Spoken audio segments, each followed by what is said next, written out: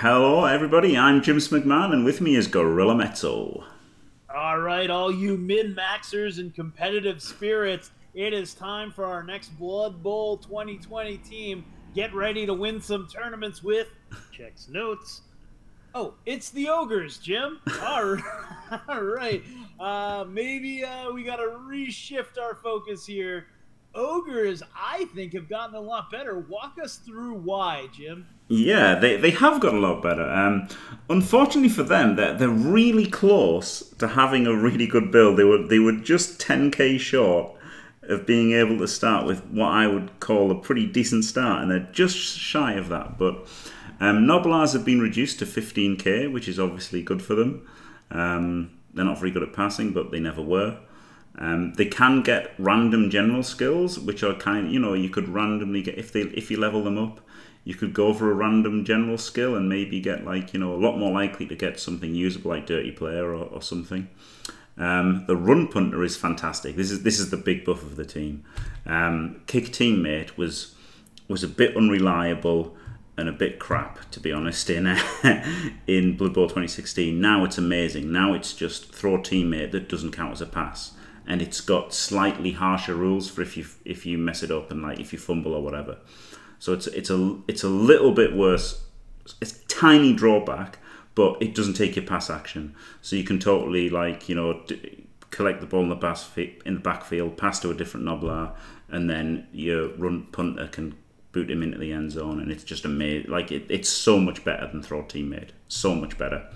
And he's got passing access, so you can stick leader on him to make up for your lack of rerolls. And he's also passing on a 4+ as well, isn't he? So he's not been nerfed in passing, unlike Ogre blockers who who've also been nerfed in passing, like most people have. So yeah, that's that. Rerolls remain 70k. Low cost lineman special rule means that Noblar linemen, their hiring cost does not count towards TV.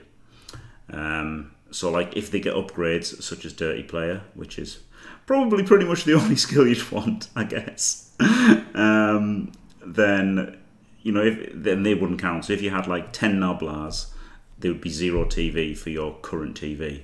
If one of them had Dirty Player, there would be 30 TV for 10 players.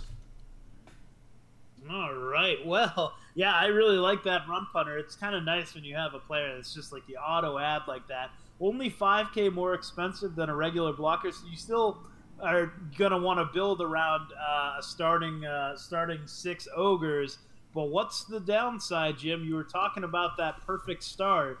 What are we getting for a starting roster now, and what are they just shy of that you were looking for? Yeah, well, your big two choices are whether to start with well, for me anyway, I like 6 ogres. I think if you haven't got 6 ogres, you haven't got an ogre team. And there's some people on Blood Bowl 2 who'll start with 5 rerolls, and I'm not saying they're wrong, but it's not for me. I like 6 ogres because it gives you the biggest presence, and I never know when to use rerolls anyway for them.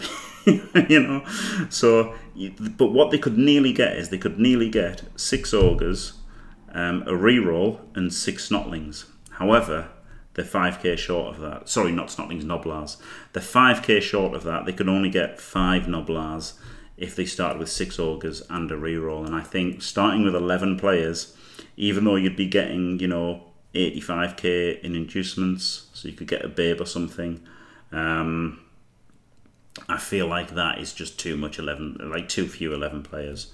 So I would personally start with the 6 ogres, no rerolls, which would make your TV 845, and then buy a bunch of snotling and Noblars. It doesn't really matter how many. You could get 10 for a full 16, but then you couldn't hire star players. So you probably would only want to get 8 or 9 Noblars there, and maybe 3 points of dedicated fans. Yeah. So something like that, and then I would just go 6 ogres, no rerolls. Just old school it. Yeah, the no reroll start on any team is always terrifying, but I think I got to agree with you here. You got to have the 6 ogres, and you can free up a bit of money, so you've got all sorts of options in the inducements with star players or grabbing a wizard or something like that. If you give up that reroll, and just going into a game with 11 players is always scary. Going into a game with 11 players, 5 of which are almost guaranteed to get removed every time they're hit, is just it's not, or every time they hit the ground, I should say, is a bit too much for me. I think I like the bench and the no rerolls on that one, and I'll swear my brains out every time I need to reroll something. But that's what you get when you're choosing to play with ogres to begin with. Yeah, but we'll look at this. If you spent 845 on the ogres, it doesn't matter how many Noblars you've got, they don't add to your TV, so you'll be getting 155k in inducements. If you run a reroll, you can just get extra team training. So it's just better. It's just better to not start with a reroll. It's basically strictly better to not have a reroll, because you're only losing 30k by going that way. That's that opens up the doors. I think that makes, honestly, I think that makes ogres a viable option to give a whirl. Like, you're not going to expect the same results as you would with most other Blood Bowl teams, but you can have a hell of a lot of fun playing ogres. That's why they exist to begin with.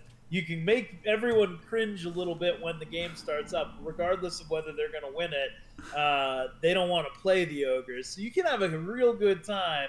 And now that you can build a somewhat viable starting roster with them, again, if you're willing to dance that dangerous game of no rerolls, should be very interesting to see what some players do with them. Oh yeah, and I should have mentioned this earlier, but one great buff for ogres, like one of the weaknesses was they didn't really have a lot of good skills. You know, like you could take guard, and okay, you know, it would get you more 3Ds, but it's not that good, is it, having guard and normals?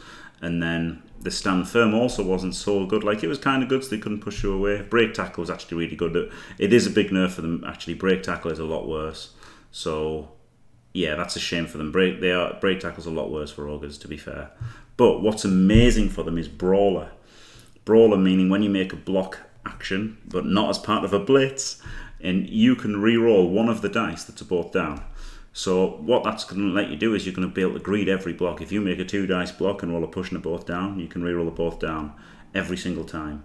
And then if you roll a 1 in 9 and roll 2 both downs, or a skull and a both down, you can re-roll one of those both downs, and it's gonna stop turnovers and get more knockdowns.